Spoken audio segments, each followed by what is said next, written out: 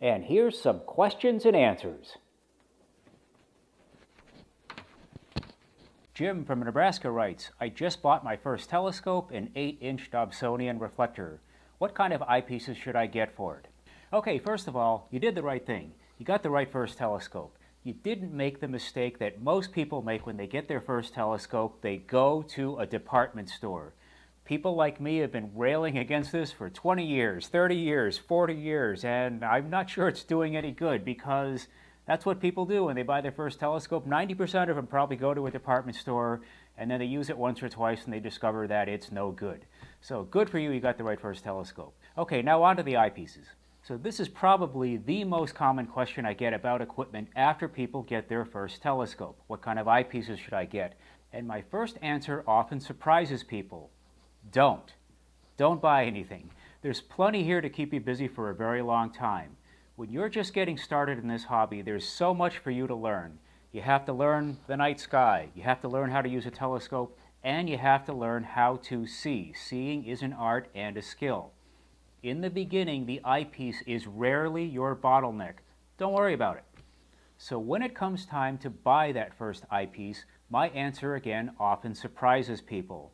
My usual answer is to replace the 25mm eyepiece that probably came with your telescope with another eyepiece of similar focal length. Now at first this may seem counterintuitive. I've got a 25mm eyepiece, why am I buying another 25mm eyepiece? Well, there's a reason it came with a 25mm eyepiece. An 8-inch f6 Dobsonian, a 6-inch f8.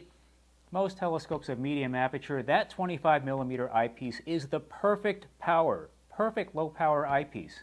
So it makes sense, since you're going to be using it most of the time, to get a better quality one.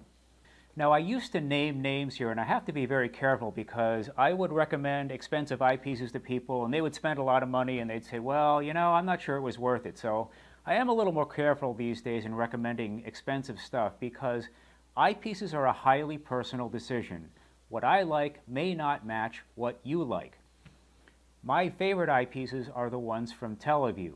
Now they cost a lot, but eyepieces are the kinds of things you buy only once. This is counterintuitive to beginners, but your eyepieces have a tendency to stay with you longer than your telescopes do. That may not make a lot of sense to begin with, but you buy your eyepieces, they tend to stay with you as you trade your telescopes up and down. So my personal philosophy is to get the best eyepieces that you can. Again, I like the Televiews, you may like something else. If I were to recommend one eyepiece that I use more than any of the others, it is the Teleview 27mm Panoptic. I take that thing everywhere with me. Now if you're going to buy your second eyepiece, again, this is a surprise, your telescope probably came with a second eyepiece. It's usually a 9 or a 10mm, something in that range, and again, you guessed it, my response is to replace the 9 or 10mm eyepiece with something of higher quality.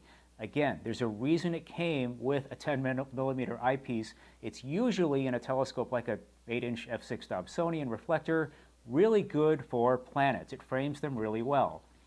So I would get a better quality one and replace it. Now what do you do with the old eyepieces? Well, if you use them for star parties or for kids or anything like that, you don't want to risk your expensive stuff, use the cheap eyepieces in there. Now I've said this to so many people over so many years and they don't listen to me.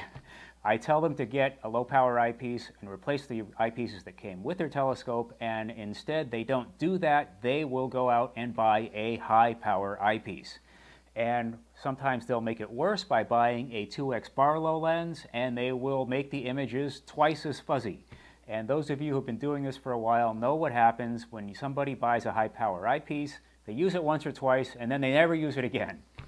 So if you're going to buy an eyepiece with a different focal length than the ones that came with your telescope, I actually usually advise that you go in the opposite direction. Get a lower power eyepiece than the one that came with your scope. So if it came with a 25mm eyepiece of, general use, a Plossl or a Kellner or something like that, try going to a 32mm for an even wider field. Again, this is counterintuitive for some of you who are new at this, but I spend probably 85 to 90% of my time at my lowest possible power.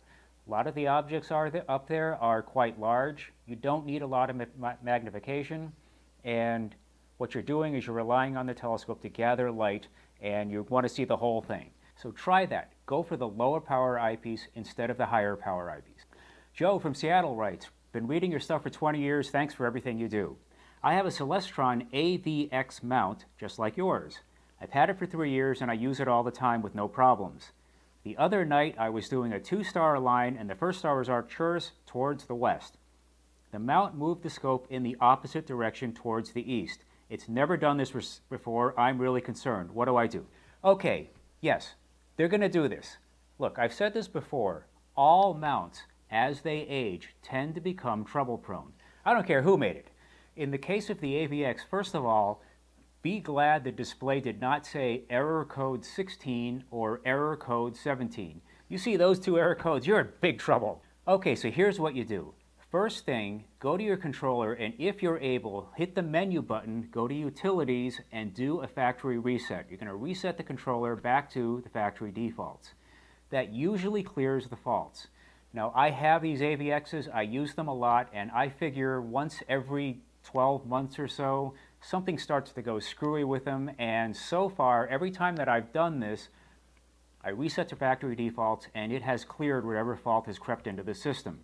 I would do this as soon as possible because it's not likely to get any better, and if it gets worse, you may not be able to access the functions entirely. Okay, now in the event that the factory default does not fix the problem, you're going to have to go back and reflash the firmware or update the firmware. Now you can go online, there are YouTube videos that do a much better job than I could of doing this, but I will say a couple of things about this. First of all, set aside some quiet time where you won't be disturbed when you do this. It's going to take a little more time than you might think if you're doing this for the first time. I wouldn't do this if I was in a hurry or going out the door anytime soon.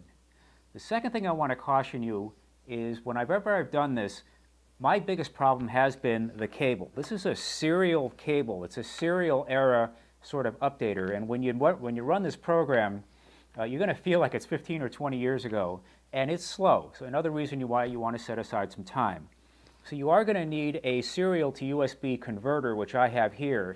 Now, I have several of these converters, and for some reason, this is the only one that actually works, so I treat this thing like gold. One other thing you want to be aware of, these controllers are not all the same. They look the same, but they're not the same. If you have an equatorial mount, it's usually written on the back here. It says EQ or GEM for German equatorial mount. The Alt-Az controllers, like the one in this next star behind me, have a different kind of firmware in them and require a different kind of updater. Also, if you have the old CG5, it's not the same software as the new AVX. Watch out for that. Mike from Ohio writes, Ed, why do you have so many Celestron mounts? You know, that's a good question. I don't know if I have an answer for that one. I don't know if I'd read any kind of agenda into this. I buy all my stuff used, and whenever I need something, I look around to see what suits my needs at a price that I'm willing to pay, and that's what I've wound up with. I think I have 5 Celestron go-to mounts right now, but it's just the way it turned out. Another reader says, Ed, have you ever been on television? Yeah, I've done some television. It's mostly community stuff. It's Manchester, New Hampshire. It's Concord, New Hampshire. And I've done some stuff around the greater Boston area. I'm okay at it, I guess. I think what I learned the most from doing this is watching the people do the lighting and the audio. It's really helped me in my setup here. Scott from Florida says, Ed, how many telescopes do you own? You know, that's a really good question, too. It becomes a philosophical issue because what constitutes a telescope? If I have an optical tube but no mount, is that a telescope? I would say, yeah, that probably is. My friend has a definition that says it's a telescope if you can look through it and see an image. That sounds good at first glance, but let's say you have a telescope but it doesn't have an eyepiece in it. Is it a telescope? By his definition, no. By my definition, yeah, I think it is. Let's say I have a reflector and it's missing the secondary mirror. Is that a telescope? I think it probably is. But let's say it's missing the primary. Is that a telescope? I would say probably not. So you see you run into all these issues. Anyway, I don't know. Around here I have at any point in time maybe 25 or 30 telescopes.